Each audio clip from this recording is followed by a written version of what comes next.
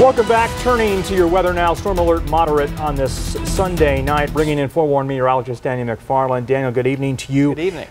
A lot of wind here throughout southern Arizona from Tropical Storm Hilary, but will we see any bands of heavy rain moving in?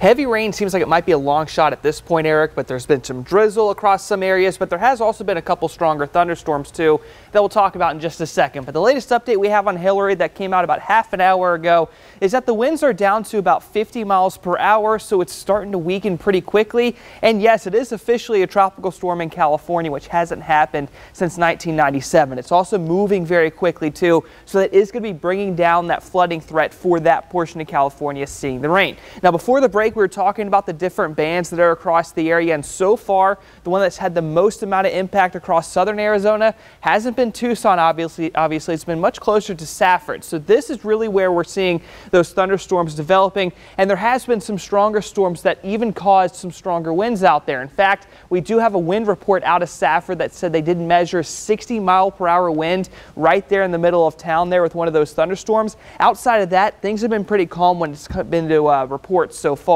Thunderstorms across the area also haven't been as tall. So one thing that's a little bit different with tropical systems is that they don't build up like monsoon storms. Instead, they tend to track along and then move out very quickly, almost as fast as the storm is moving right now. Those of you in Tucson that are worried you're not getting rain, most of the energy is further over towards the east, but you can see it's beginning to get closer and closer towards the city. So once we get into the evening hours, I do think there's going to be better rain chances for us. And even things as we get into the day tomorrow won't be done. We still do have a small chance of severe weather that is going to be mostly for the area of Tucson.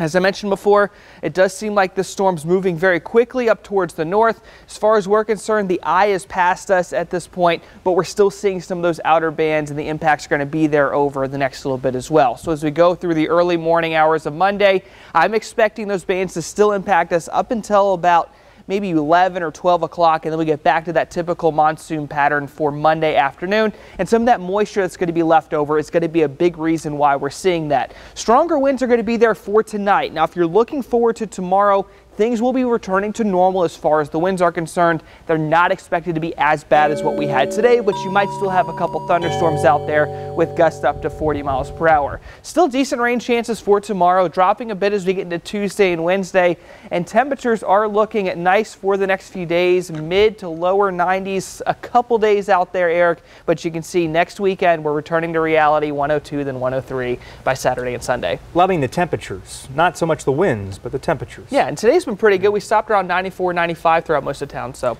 that's not bad either. We'll take it. Stay safe out there. It is time for sports.